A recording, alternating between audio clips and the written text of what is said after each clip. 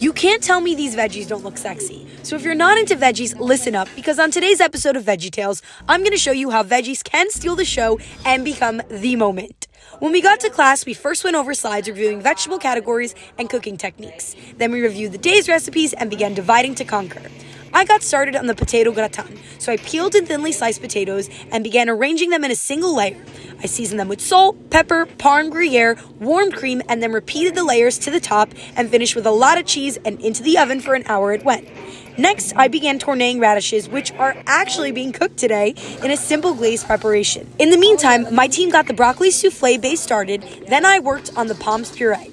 I got a quick pump in, beating egg whites for the souffle, which were then folded into the base, divided in ramekins, and placed into the oven.